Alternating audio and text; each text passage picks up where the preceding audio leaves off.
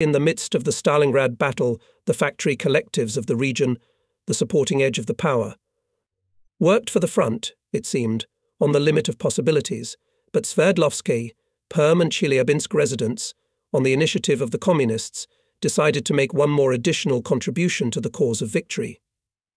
On the collected voluntary funds, over and above the plans and assignments of the State Defense Committee, in the off-hours voluntary overtime labor was gratuitously produced weapons and equipment for a large tank unit, according to the latest state of the art at that time. To serve in it, it was decided to let those who wished to serve, from those who were not drafted into the army, assigned to the production. The selection was strict. 156,000 applications from those who aspired to go to the front were received. 11,000 of them were enlisted. From Sverdlovsk, Chelyabinsk tank brigades with battalions of machine gunners, from reinforcement units artillery, motorcycle, mortar, sapper and others, created in the same way in different cities of the region, and formed the Ural Volunteer. In the spring of 1943, volunteers began to engage in combat training for 16 hours a day, and in the summer the Corps joined the 4th Tank Army. Those leaving for the front were escorted to the front by the workers of the region. In the solemn, shivering to the goosebumps on the back of the atmosphere, we swore to our fellow countrymen to return only with victory, to fight with the Nazi invaders, not sparing neither blood nor life itself. The Uralians jealously followed every combat step of our corps, visited us at the front, sent delegations, each of us corresponded with our collective, from which we left to fight, reported about every battle. We were given crumbs of gifts for holidays, taking from the meagre rations of wartime. I remember, in April of the 44th, at the end of combat operations in the right bank Ukraine, we were overtaken by a wagon of dumplings sent by fellow countrymen for the Day of the Red Army. The dumplings, having travelled for 2 months, while the addressee came out of the battle, of course lost, to put it mildly, their marketable appearance. The volunteers were not hungry by that time. The food in the army had already become perfectly nourishing, but everyone ate a full pot of the former dumplings. We received replenishment mainly from the Urals. In the late autumn of the 43rd, our Ural, in the battles already awarded the rank of guards, the corps stood, camouflaged in the dense Bryansk forests, to reform. We were taken from the front line a little to the rear to replenish people, equipment, to put in order. We settled down aside from the highway, approximately in the middle between the cities in ruins Bryansk and Kharkov. Our battalion of tank troopers was knocked out by 3/4, if not more.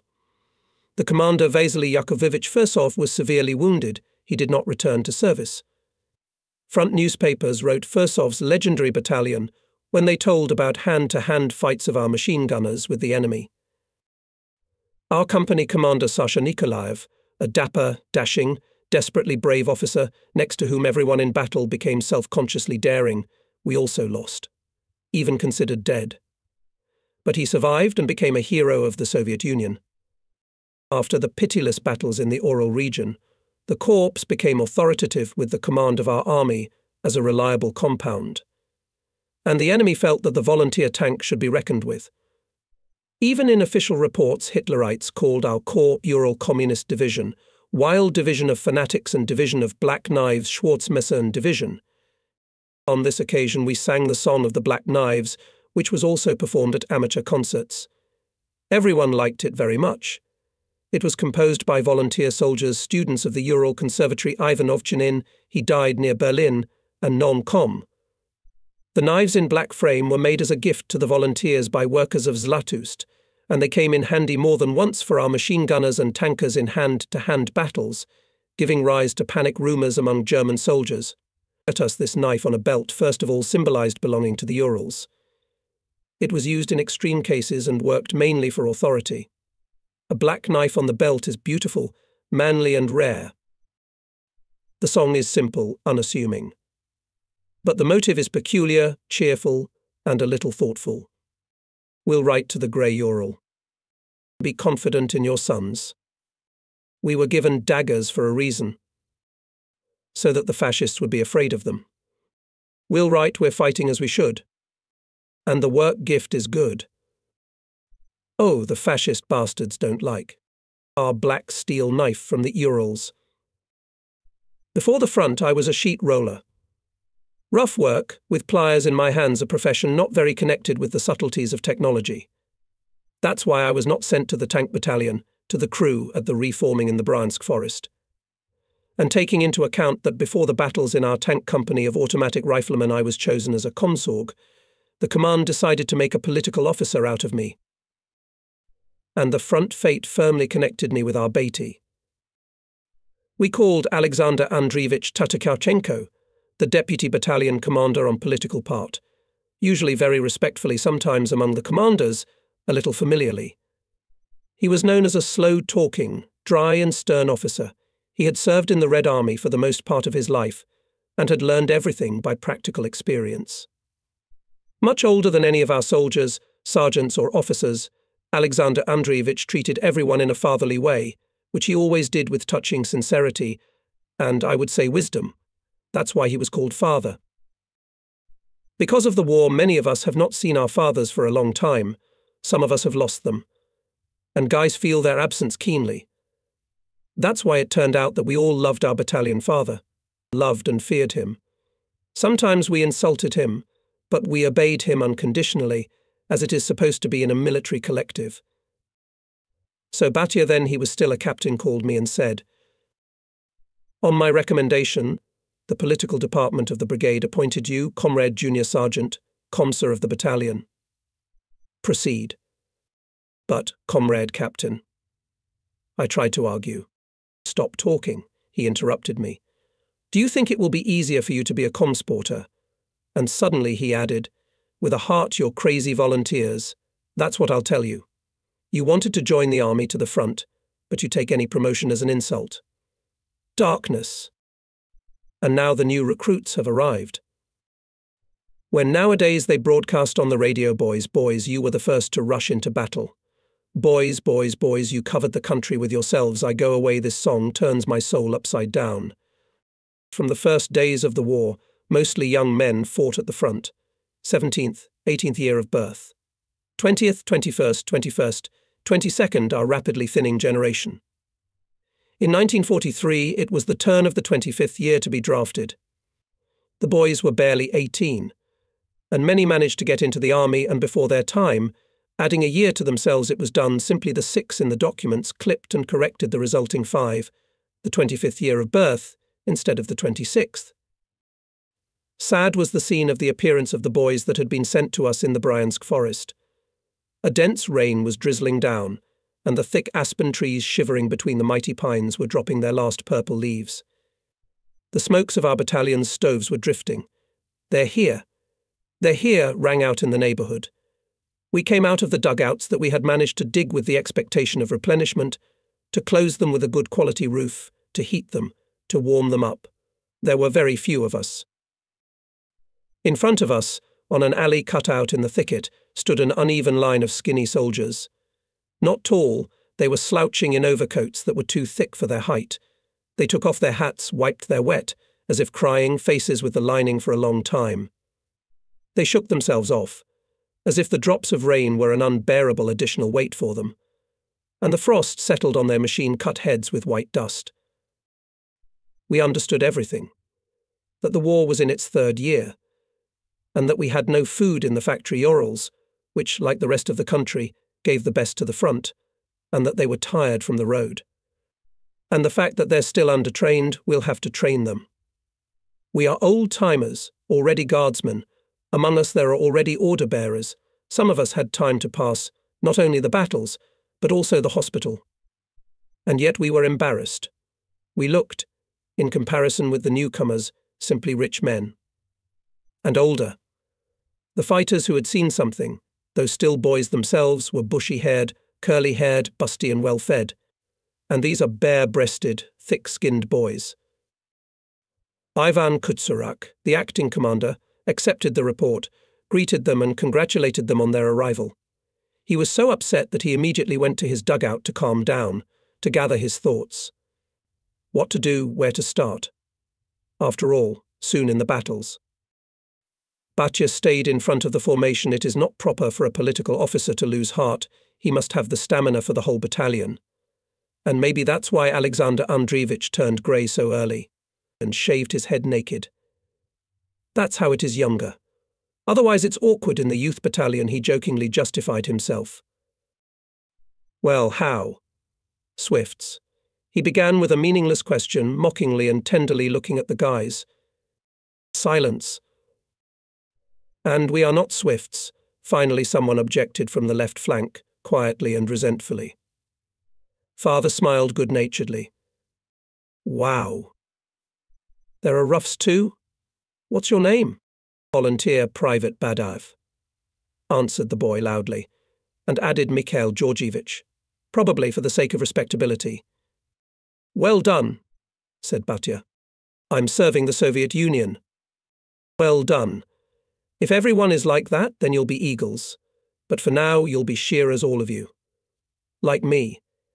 As if unintentionally, my father took off his cap and shook off the drops. The ranks smiled. No, the whole formation smiled, lit up somehow. And Batya continued, those of you who are volunteers, raise your hand. I mean those who should not have been drafted yet, well, let's say, who somehow added a year to themselves or somehow cheated. Cunning and savvy are highly valued here. Nearly a third of the 400 raised their hand. Well, here we are. Father turned to us veterans and winked to see how many new volunteers have arrived. That's right. We've been informed that there's a great addition coming from the Urals. I hope all the others didn't mind going to the front too. Whose fathers are fighting? More than half the boys raised their hands. My father saw the gloomy faces of the rest of the boys who didn't raise their hands and added, and who had fathers who died. Almost all the others raised their hands. Snowflakes swirled in the dust of the rain. Father thoughtfully caught one in his palm, sighed, looked at the grey, almost black sky. Well, don't think that the weather here is always unhappy. It can be sunny. So let's consider our acquaintance begun. My surname is Tatakenko. I serve in the battalion as Deputy Commander in Political Affairs. Now you'll be taken to your dugouts. Dry yourselves, then we'll have lunch. He nodded to the veterans again and finished seriously, it's wonderful that we've got real fighting people, not sons of mama's skirt. That's exactly what we need. I congratulate you, our dear new comrades in arms, on your arrival to your fellow countrymen, to your Blood Ural Volunteer Corps. This is a great good fortune for you. Petty officers, deploy your companies. As now I see our joker and dancer, never discouraged Petty Officer Vasya Koryakin, a railroad machinist from Kirovograd. Despite the rain and snow, without an overcoat, perfectly tucked in, polished and smelling of weight for me. Cologne for 3 meters, Vasya Koryakin approached the ranks in a parade-like manner, as if on an asphalt parade ground. As if the sun was shining and there was a holiday, and he was going to lead his Swifts to dance or to the movies. Second company. Forward. Left shoulder forward step. March. And the Swifts went, shoulders straightened, heads up. Boys. Boys. Vasily Koryakin. There was no more restless and enterprising petty officer.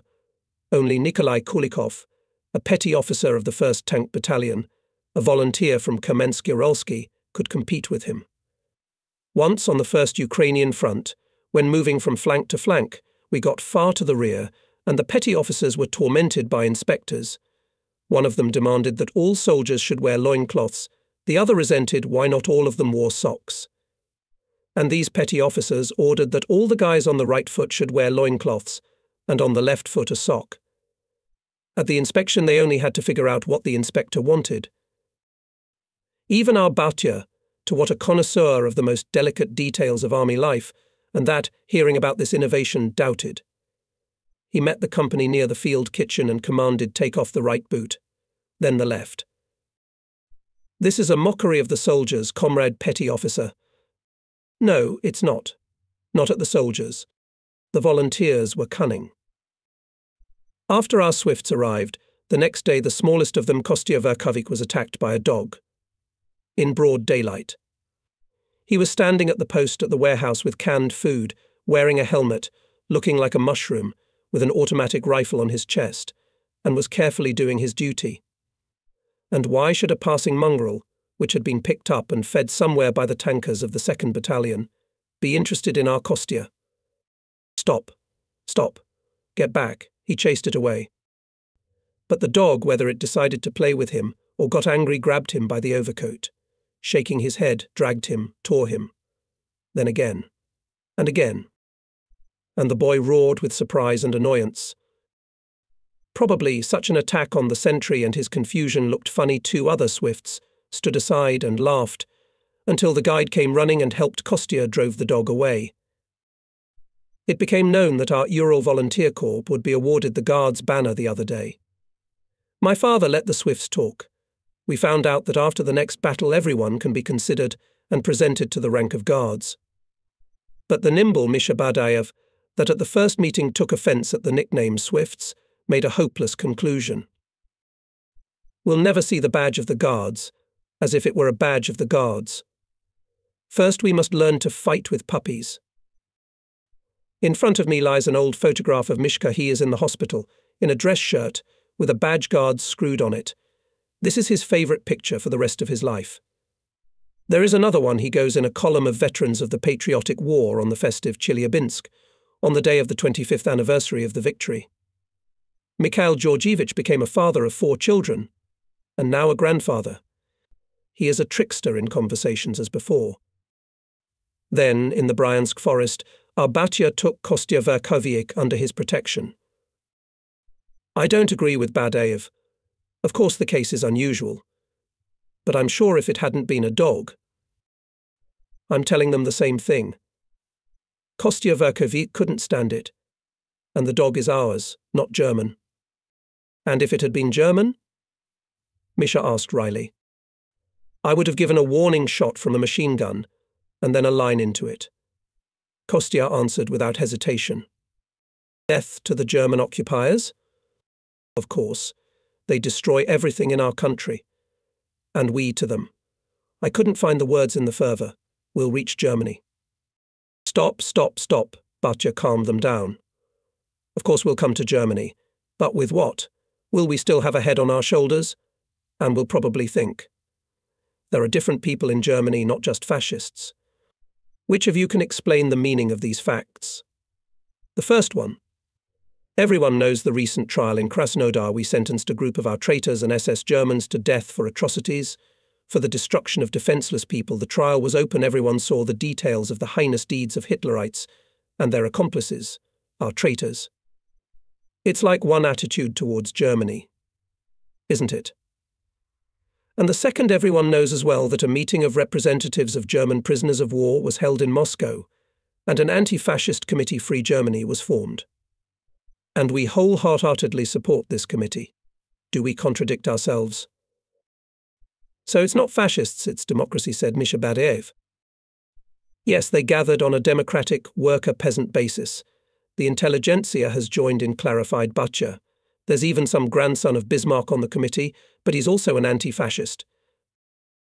In the 45th, at the last stage of the breakthrough to Berlin, either in Luben or in Cottbus, near the gates of some factory, we came across 2 elderly Germans.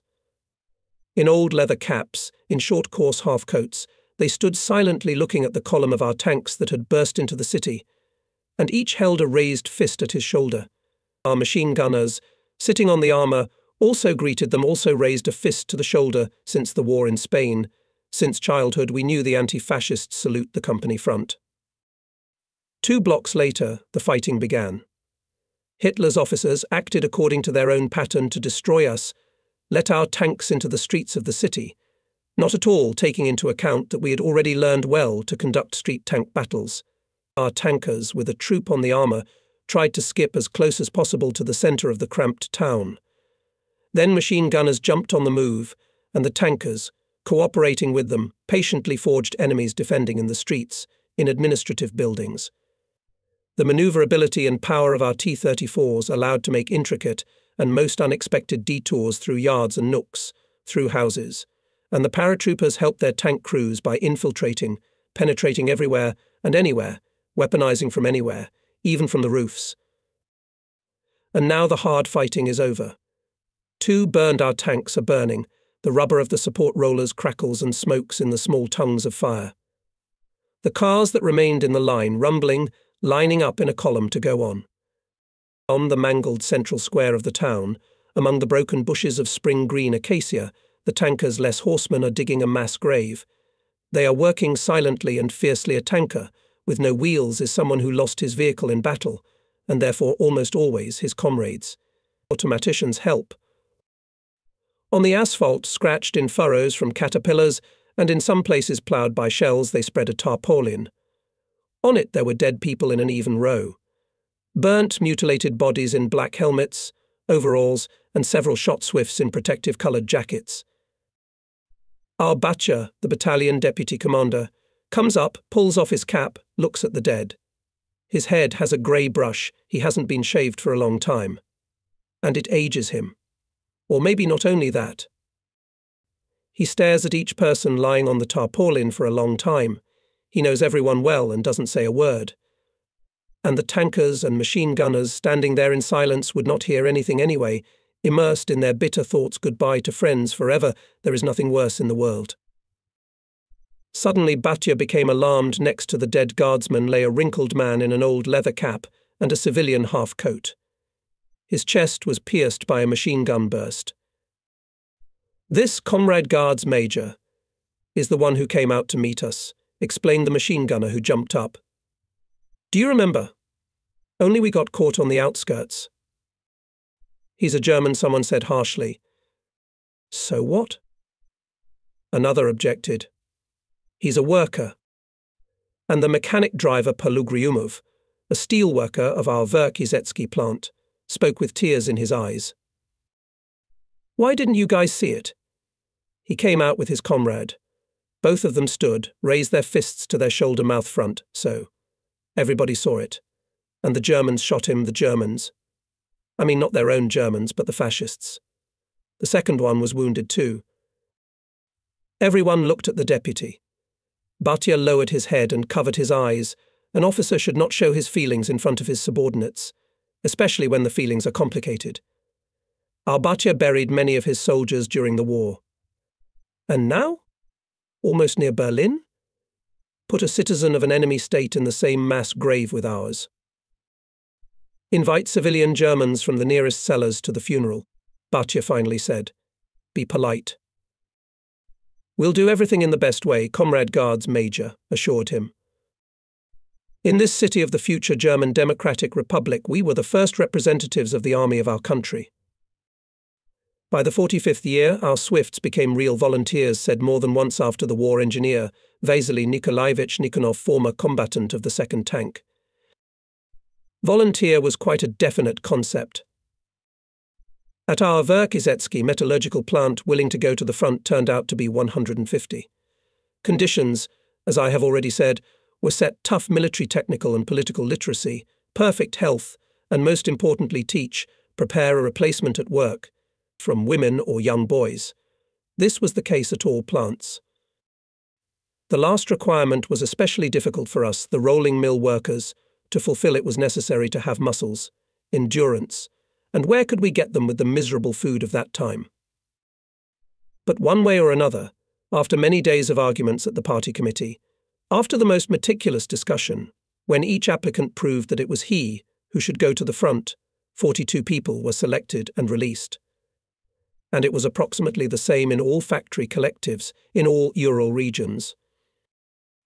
On the upper transoms of our shop, sewn up with black iron sheet, there were huge letters visible from the whole plant: everything for the front, everything for victory. And in the room of the Komsomol Bureau, among others, hung a poster, my friend, let us dedicate our soul's beautiful impulses to the fatherland. A. Pushkin. What moved the volunteers? Rational calculation of their actions would be easy to analyze even after 30 years. But the impulse of the soul. What does it consist of? I don't know exactly. Leo Tolstoy, and he only called this force that, according to him, one decides the fate of battles and wars, the power of the military spirit. And it is not to my liking to analyze these feelings meticulously. We were not drafted, not persuaded, on the contrary, not let go. And we went. We went into the mud, into the blood, into deadly fights. We went into hardships and deprivations, which we had enough of in the rear. I spent several days preparing to write a request to be enrolled in the Ural Volunteers. I was thinking about how. And it turned out that I was riding in a streetcar to work and noticed an old woman, someone's mother, looking at me with sad, sad eyes for a long time. She may have had a son killed at the front, and I am standing in front of her in a dashingly bobbed hat, young, healthy, red-bearded. I came to the shop, changed into overalls, took a piece of paper from a notebook in the Komsomol bureau, and wrote in a volley I believe that I must defend my state, the right to work and study, not waiting for my comrades to do it for me. I am perfectly healthy, hardy, not afraid of any work. Now the Red Pathfinders of the Sverdlovsk region painstakingly study the history of the Sverdlovsk Tank Brigade. Honourable name Elvskaya, the title of Guards, 5 orders on the banner, and the Ural Volunteers fought only 22 months. True, they spared neither life nor blood. By the end of the war, there were 38 heroes of the Soviet Union in the Ural Volunteers. Our Komsomol battalion of tank landing turned out to be fully twice decorated, i.e., every machine gunner, all officers had at least 2 combat awards. But the main thing, in my opinion, the signs of military valour on the banner, because indeed in the brigade prevailed all familiar and for all natural collectivist spirit. The Sverdlovsk Tank Brigade until the evening of January 11th, 1945, before the new offensive, stood in Poland, behind the Vistula, west of Sandomir, in the area of Gryzokamnia, in a low-lying forest. And for several months after the fall fighting on the Sandomir bridgehead, from which Hitler himself ordered us to be thrown out, the Uralians settled down and settled down well, if such an expression is appropriate to use for the front situation. Having replenished with equipment and people, preparing for new battles, they did a lot to make life more comfortable and cosy. The people were craftsmen indefatigable for inventions. And we competed incessantly in designing smokestacks, in improving the pipes to the stoves in the dugouts, in camouflage, in the device of drainage under the beds. Our father often grumbled. "You always have Komsomol members doing something. We should use all our free time after combat training for political work. We're not at home in Europe. It's getting dark. Where are your agitators?" The truth is concrete, Comrade Major. At the moment they're helping Uncle Vasya to make targets for tomorrow's shooting. At the front, unfortunately, there were almost no study aids. And that's why Uncle Vasya Vasily Ivanovich Sosnovsky, the artilleryman of the battalion, had to make it up in our battalion. We had to prepare targets, but there were no boards, nails or paint. And Uncle Vasya, who was universally respected and even worshipped because he was able to fix any malfunction of the machine gun in no time, and with 3 rounds to adjust the sight to the highest class of accuracy, quickly found a way out of the situation, always having helpers in any number. We took a thicker aspen, split it into strips, and carved the waist silhouette with an axe. The nails were cut from German barbed wire. There was plenty of it in Europe. For blackness, the target was burned on a fire. Classes on combat training were conducted very intensively, every day, not less than 10 hours, and constantly at night. From September to January on the Sandomir bridgehead in rain and slush, in wet snow and chilly fog, day and night the troops, being in tense defence, studied. The battalion was on the alert, and you did not know whether the enemy had again taken an offensive to throw us back behind the Vistula, or whether it was another training of interaction between tank crews and assault riflemen, a rush of 5 kilometres pedestrian tank, i.e., silently, without machines. German language courses worked. We practiced to act at night in small groups of 3 or 4 fighters. We mastered a new automatic rifle PPS, which replaced the PPSA, Moita, more perfect. Again, jumping from the tank at full speed, and be able to catch up with it, climb up on the armour, at any manoeuvre. And the tankers have their own, but according to the same law, all the best acquired in battles must become the property of all. This is the interchangeability of the crew. This is the experience of ammunition stowage over and above the prescribed. The experience of driving at night in total darkness. The experience of long-distance raids without stopping. And bits of experience the actions of tankers with machine gunners in the conditions of city streets. Further in the west, brothers, It is cramped, there will be no Russian and Ukrainian expanses. There you can't deploy tanks along the front. We will act in columns, maneuver among stone buildings. These words of the commander of our brigade, Guards Colonel Nikolai Grigorievich Zhukov, are still remembered. Our commanders were able to look far ahead. At the classes of the organized political school, where everyone got acquainted with Germany in detail, at the Komsomol meeting, at the bureau, at the daily operative meetings, in any conversation the main thing were thoughts about how we would act. The experienced staff of the Corps was preparing for new battles thoughtfully and seriously. Of course, not without excitement. You bet.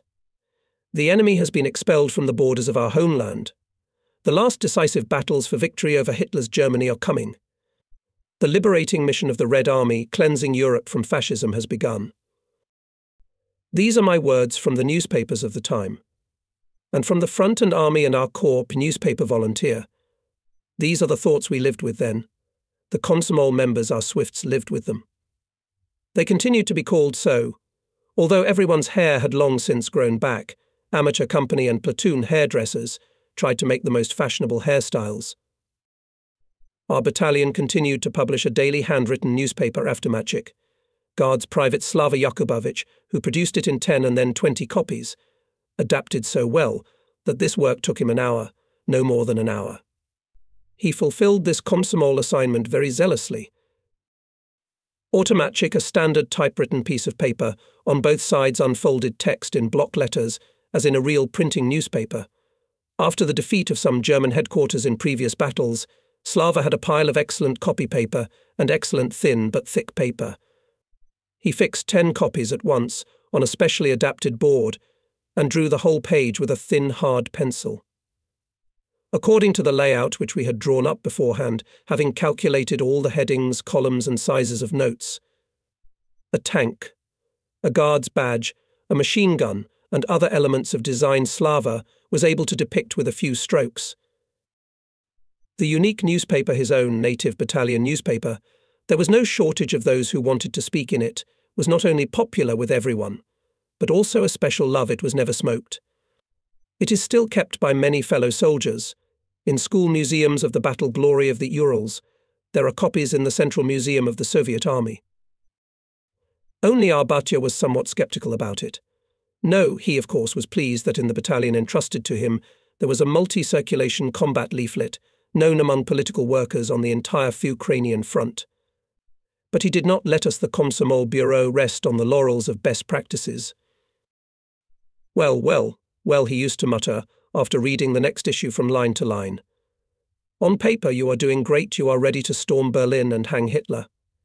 But what about here? And he tapped his finger expressively on his huge bald forehead. What he was pleased with was the widespread enthusiasm of our Komsomol activists for geography. The guys could draw a map of Europe, the borders, the front lines from memory. They could list all the cities and towns from Sandomir to Berlin. They knew the latest news not only from all our fronts, but also from the whole country, about the rear, and about the affairs of the Allies, about their difficult defensive battles in the Ardennes. And the Swifts became bolder, more confident in themselves. The combat experience appeared for a year of uninterrupted actions, and their own land was liberated. And the fresh brain, constantly excited by the exhilarating mood, absorbed so much information, as they say now, that Batya only grunted.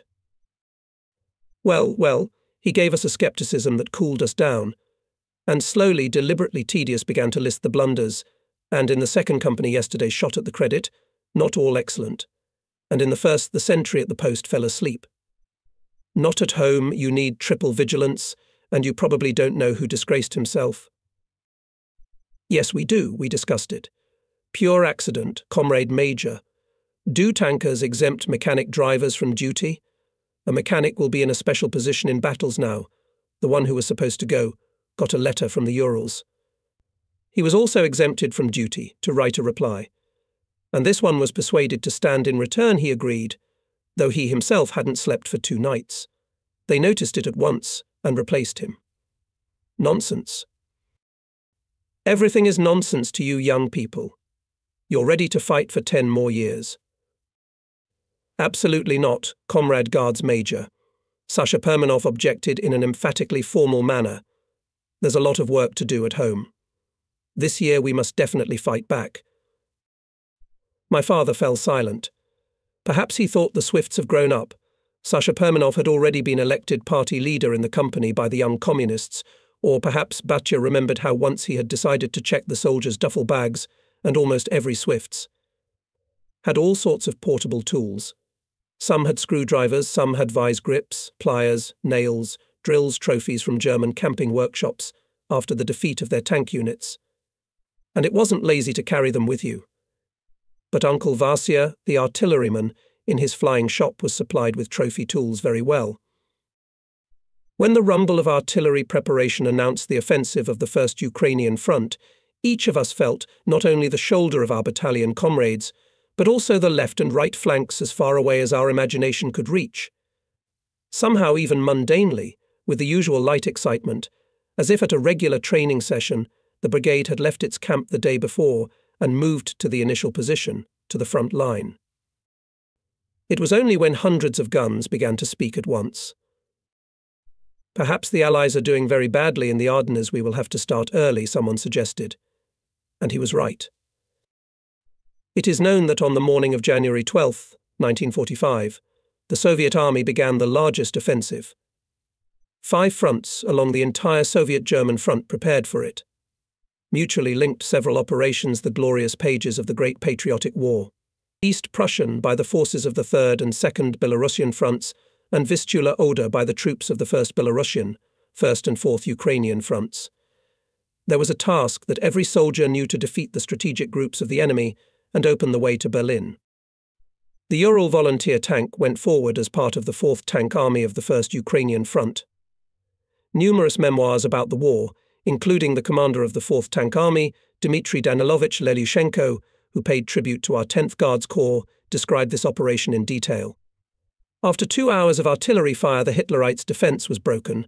Ploughed over, there was no living place left. The gun rampart was moved to the depth of the enemy's location, and the glorious infantry of the 13th Army went on the attack. And by evening, the tank armies of the front were put into battle, illuminated by rockets' night. Avalanche of tanks, painted white, flowing rapidly across the snow-covered fields, in several rows. As now I see some tall, huge barn, and the river of tanks, bifurcated so as not to hit it, wraps around the right and left of someone's peaceful building. But I turn around when we have passed it, the barn has collapsed. No one had hit it, it just crumbled, the ground shook under the stomping of the mass of heavy machines. There's 1,000 motor murmur, an all-destroying clang. To feel oneself a part of such power is a great happiness in life. The Ural Corps was moving at the head of the 4th Tank Army. The Sverdlovsk Brigade entered the breakthrough following the Chelyabinsk Brigade in order to overtake it when it was delayed in meeting the enemy and to rush on. When the Sverdlovsk Brigade encounters heavy fighting, it will be overtaken by the same maneuver by the Perm Tank Brigade. And Chelyabinsk, meanwhile, will do its own and catch up with Perm. That was the plan, fist by fist, replacing each other. The main thing to the west. To the west. After 40 to 50 kilometers, tank armies separated, each on its own route, the territory occupied by the enemy cut to shreds, and the advancing front successfully moved forward. Under the pressure of tanks, covered by groups of disparate units, the enemy did not have time to roll back to the west, scattered on the sides. Almost 24 hours, our 30 checkers were rushing without special fights, knocking down on the move in short skirmishes Hitlerite garrisons, which did not have time to prepare for the meeting with us. Most of all, there was work for machine gunners of the paratroopers. Boxes with spare ammunition, strapped directly on the armour, were quickly depleted. Good the supply didn't fail.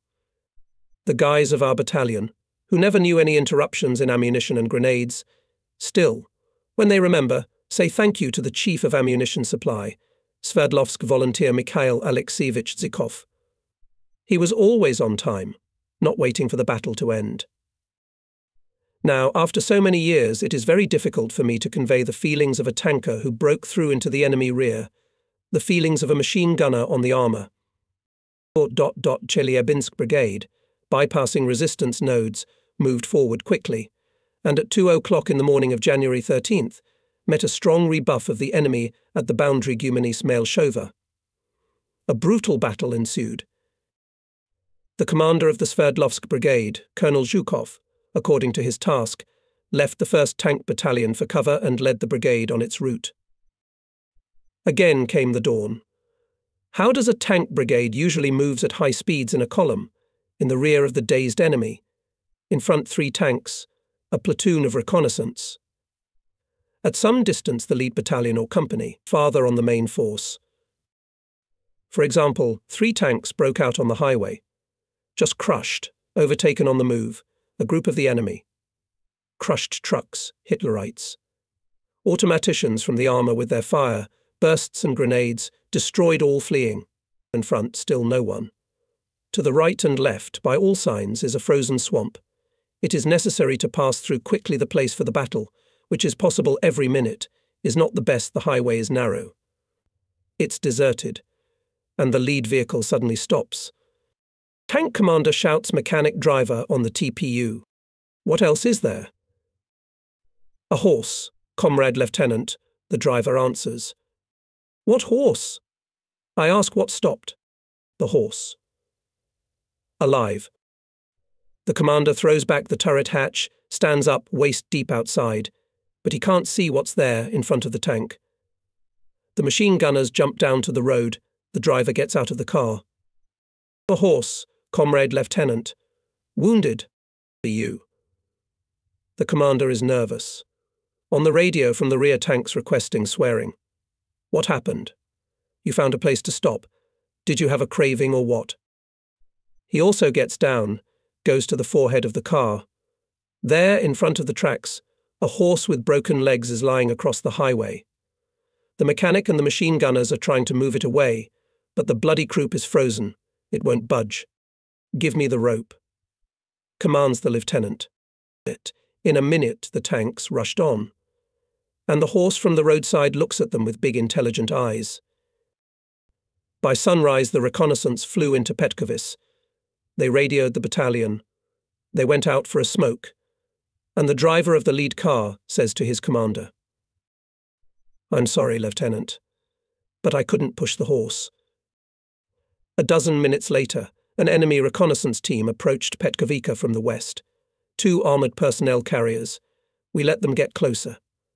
A shot of our tank, and in another 10 minutes, when the whole brigade arrived, the Assistant Chief of Staff Major Ryazantsev interrogated the prisoners. According to the enemy, the Soviet tanks could meet him only 50 kilometers to the east, and on Petkovica moving towards the Russian column of 60 tanks of the 17th German Panzer Division. Combrig Colonel Zhukov, short, curly-haired, black-haired, overcoat in a cape over overalls. He is cognobilizing the 3rd day without sleep. The tanks almost never stop, but his head is fresh. He chuckles slyly and decides. We dodge the battle, we fulfill our task. Let's go around. Our goal is Loussouf. The crossroads must be ours first. Let their column advance at their leisure the further they are behind us. The worse for them, our artillerymen have 100mm anti-tank guns there. To the cars. Bypass march. All day and all night. Hitlerites are fleeing from villages along the way, and some garrisons are asleep. They don't wake up. We have no time. And there is a sentry in a horned helmet, illuminated by the rays of our hand flashlights, opens the barrier to the column, taking the tanks for their own. In the morning, the advanced detachment stormed into Leso. The commander was Senior Lieutenant Volodya Markov, a brilliant, lucky officer, a favourite of the whole Sverdlovsk Brigade, a tanker, as they say, from head to toe, a guy as if born for military service, for battle. Later he commanded our best 2nd Tank Battalion and became a hero of the Soviet Union. The enemy garrison tried to fight back, but 30 Chekars crushed everything that fell on the streets of the town. Automaticheski paratroopers cleared block after block. Detached Gina Bolkov, a quick white-haired swift, with his men captured the headquarters and captured the commander of the 248th Artillery Regiment of the 168th Infantry Division, who did not have time to dress properly. You sleep a lot, the guys remarked to him. But the Nazis did not sleep through everything. In half an hour, their 168th Division threw a battalion of infantry with 20 tanks into a counterattack on Liso, brought 6-barrel mortars. The first onslaught ours repulsed. The enemy then pulled up additional forces. The brigade commander with 2 battalions of tanks and 2 companies of machine gunners rushed to Volodymyrkov's aid. But there were already 60 enemy tanks. Another 50 armoured personnel carriers tried to break through to the centre of the town during the second and third counterattack. Then came another 15 German assault guns and a division of artillery. 6-barrel mortars began firing at the volunteer guardsmen. Houses went up in flames. 12 counterattacks had to repel tankers and machine gunners of the Sverdlovsk Brigade for that day. 8 hours of continuous battle. La Suve was burning, explosions of shells and mines blew up brick, plaster, floorboards with clouds of smoke. 30 Chetverki then manoeuvred, shooting back, then burst forward. Traces of armour-piercing shells bollocks, red-hot, lined the air. Here are the lines from the preserved letter of Nikolai Verkovits, a volunteer rolling machine operator, to his factory. ... The new 85 mm guns on the 30 Checkers, I'll tell you, are suitable. The tank commander Mikhail Pobedinsky, in a duel with the last model of the German Royal Tiger, splendidly pierced his 300mm forehead and pierced through. I saw it myself. Several dozen tanks and armoured personnel carriers destroyed ours. Some of ours were also hit, lost the ability to move but continued to fire, fought. 5 Royal and 8 ordinary Tigers stood dead ahead of us and prevented the enemy himself. Then he went around. The Tigers began to ram the outermost houses, where our machine gunners were lodged. We barely beat them off. But then, dear comrades, our brigade received bitter news. Commander Zhukov is dead. Colonel Zhukov is dead. Can you imagine? And ours became furious. We launched an attack. Automatic riflemen pulled shells out of the hit and burning tanks carried them to the active ones. It's not easy for our Swifts in the clash of iron with iron, but they are good. Tanks with black crosses on the armour stopped, then crept, then crawled away. In pursuit of them, ours rushed at their artillery and mortars. We paid them back in full. After the battle, it became clear to everyone that Colonel Zhukov had really died, although many did not believe it. His body was thrown far away from the tank, which exploded from the enemy shell. Such is the fate of tankers in battle. All are in the same conditions, and the colonel and lieutenant and private. Our Zhukov was always in all battles where the most tense situation was formed. Nikolai Grigorievich we will never forget. His photo is in every former volunteer of the Sverdlovsk tank. We buried him in Lviv. We are the Sverdlovsk Lviv Tank Brigade. Many things are not told here. In these notes, my dear friends, my fellow soldiers, grey-haired, bald, aged veterans, former Swifts. I'm not writing the history of my native 61st Guards, Sverdlovsk, and not the history of our battalion of machine gunners. And though the flying years push those memorable events farther and farther away from us, there will be new books. The Veterans Council keeps everything that is necessary for this. In the days of crazy driving on tanks, when our Sverdlovskaya was 80 and 120 kilometers ahead of the advancing front line, remember what kind of organization was in the brigade. At speeds no car should not lag behind, the brigade is always in a single fist, ready to give battle to the enemy at any moment. Do you remember how many wounded were left in the line? A little bit lighter wound, a guy doesn't want to go to the hospital. He is driven away, the airplane provides, it seemed to be happy, have a rest. But the guy shirked, continued to act, trying, bandaged, only to keep out of sight of his superiors. And now, after many years, we can already admit that they were helped by the head of the sanitary service of the I Brigade, Major Irakli Machvili. His car with a red cross was always in the battle order of tanks. He picked up only selflessly brave medics. You don't want to go to the hospital. Can you stay down? That's right. You have to move, it will heal faster. Life is movement. Heroic doctor. Do you remember that the engine of the T-34-85 tank had 250 hours of operation, but mechanics drivers in complex maneuver operations squeezed out 320 and 350? Golden hands of N. Yanenkov, I. Morin P. Morozov. And they were not shy in speeds while the tiger will turn. I will go around it on my 30 sheverka, it was said for the sake of a red word, but not without reason. On January 15th, a large column of troops began to sneak past the liberated with the battle Promnik, where Volodya Markov was wounded, in the evening in semi-darkness. Swifts. Petya Chashin and Genia Troitsky, in the combat guard, argued ours or not ours the column was coming from the east, and in such an order, as if on the offensive. But since they knew that with the capture of the Promnik station our tank armies had completed the encirclement of the enemy's Kielce-Radomsk grouping and cut off its last escape route by railroad, the guys correctly decided that the column was slipping out of the ring. Reported to headquarters. Vladimir Grebnev's company of tanks rushed to the front of the column. As a result of the attack, the enemy tank was hit, several armoured personnel carriers, 50 crushed vehicles, 150 abandoned by Hitlerites, 126 prisoners. But Vladimir Grebnev himself with Nestorov's 30 Cheverka disappeared.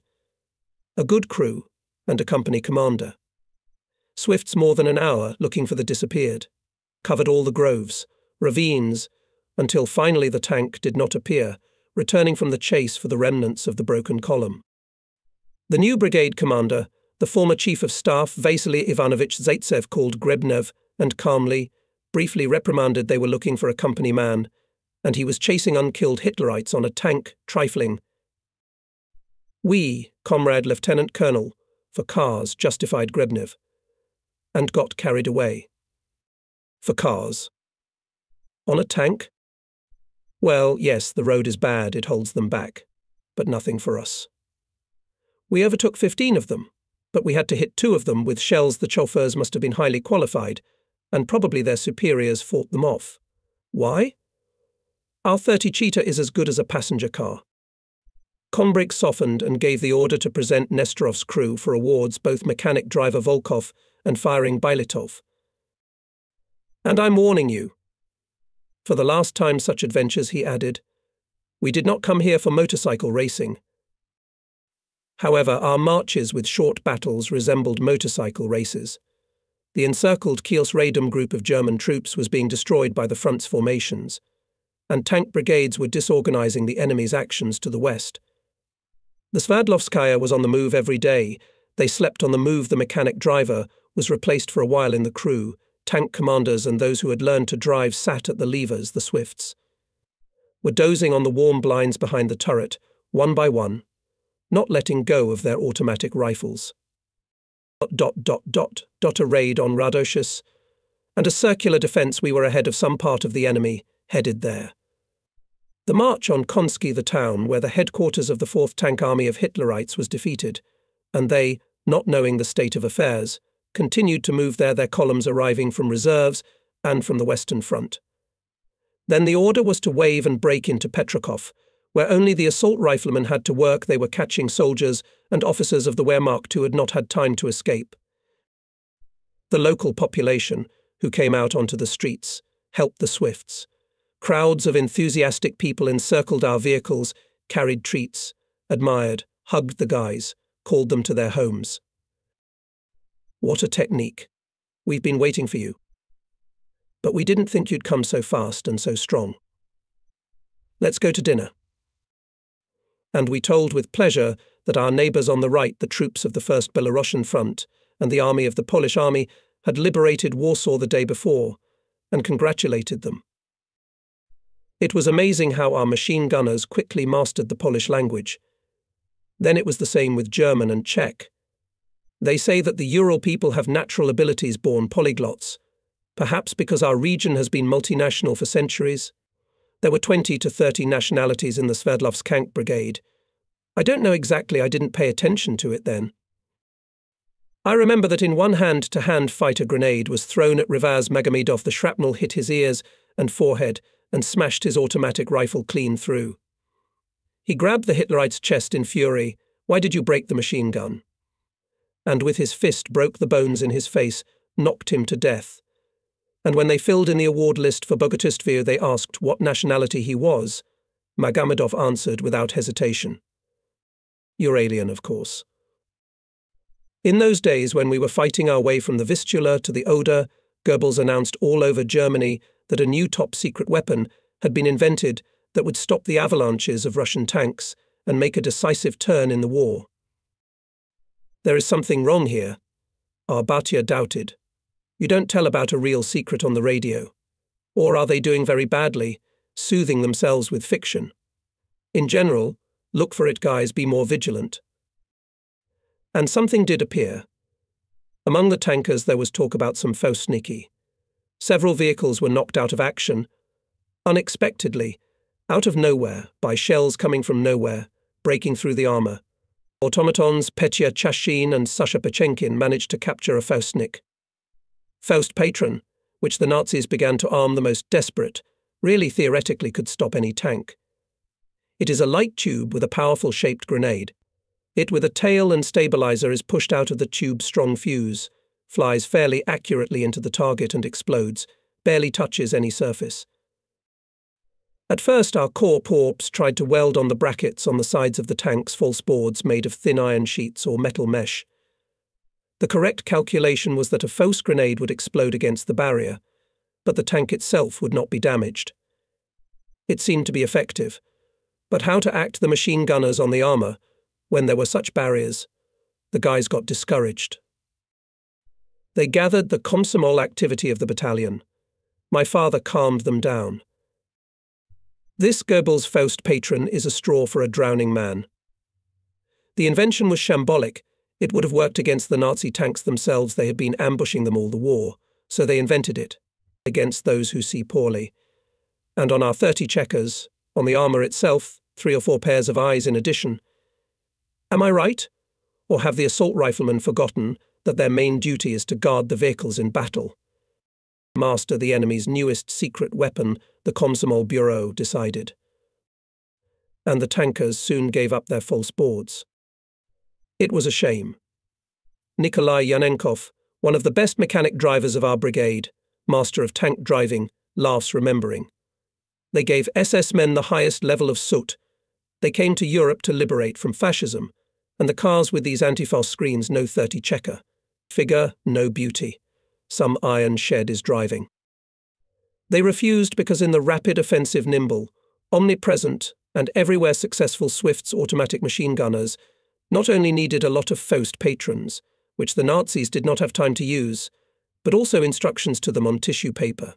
And they studied them, and began to shoot themselves. And in a matter of days, almost everyone mastered this new top-secret weapon. It turned out, as the old saying goes, the devil is not as bad as he is made out to be. First of all, the person firing the Faust grenade was bound to discover himself. He had to put the tube on his shoulder and stand so that there was no wall or obstacle behind him, otherwise his back would be burned by the bursting flame. So, if you look carefully, Faustnik can be destroyed in time, while he adjusts, takes aim, letting the tank to be no further than 150 meters away. Secondly, you can see the grenade in flight, which means that it can be shot in the air with a good machine gun burst, and the paratroopers have learned to do it as if they were hunting ducks. In front of me an old frontline photo, made later died photographer of the political department Alyosha Koshkovsky. On it, in a cloud of smoke, Slava Yakubovich produces a shot from the most secret Nazi weapon Faust Patron, as it is written on the back. And I remember an incident just before the Oder. Several tanks with machine gunners had to take a village somewhere on the flank. We were about a kilometre away, and we could already see it. And returning from reconnaissance, our corps' small plane dropped a pennant with a note, "Be careful," full of Faustniki. They came on armoured personnel carriers. Tankers deployed vehicles along the front, so that approaching to shoot down the defenders' shells, machine gun fire. Here we can already see on the outskirts of the solid row of Faustniki put their pipes with piers, grenades, on the ends. They prepared to meet us, as if they were waiting for us in advance. 400 meters remained, 300, 250, and the tanks stopped. The pause lasted a second or two. The paratroopers jumped off the armour, habitually, easily and dexterously. All put on each shoulder on the trophy Faust, turned in a chain and walked across the field to the village in full height, automatic rifles on the chest. Boys. Boys, as the song goes. They were still Swifts, mischievous and venturesome, dashing, reckless. But they were already Ural Guardsmen, calm, strong, confident in their ability to beat the enemy and in the rightness of their cause. And most importantly, with an excellent knowledge of their enemy, with a subtle psychological, even, I would say, political calculation of their friendly actions. They gave a volley from Faust's, followed by another. With cries of Faust. Faust, the Nazis dropped theirs and ran. Our tanks moved into the village, but almost nothing had time. Demoralized Faustians jumped into their armored personnel carriers and gave full throttle. Those who could not scattered in foot order, falling under the fire of machine gunners. Only one elderly officer, tall, with glasses, with many awards on his chest, shot back until he was destroyed, and he managed to mortally wound Kostya Verkovic, the same Kostya who was attacked by a dog in the first days of service in our battalion. On January 21st, the troops of the 1st Ukrainian Front began to reach the Oder. The troops of the 4th Tank Army broke through to the Oder before the others, so it is written in the history of the Great Patriotic War. And then in the next order of the Supreme Commander-in-Chief, it was said the Red Army struck the enemy an unprecedented blow on the whole front from the Baltic to the Carpathians. Soviet troops with persistent fighting advanced from the borders of East Prussia to the lower reaches of the Vistula River by 270 kilometers, from the bridgehead on the Vistula south of Warsaw to the lower reaches of the Oder River by 570 kilometers, from the Sandomir bridgehead. 480 kilometers, the last figure, is ours. The case was with our participation. I again quote, history tank troops were advancing ahead of the general armoured armies, paving the way for them to the west, and among the tank troops of the 1st Ukrainian was our Ural Volunteer, our Sverdlovsk Brigade. In it our battalion. In it our native Swifts. They reached Berlin, then liberated Prague. And by the end of the war our brigade was called as follows: the 61st Guards Sverdlovsk-Lviovsk Brigade of the Order of Lenin, Red Banner Order of Suvorov, Kutuzov and Bogdan Khmelnytsky. I am proud to have served in it,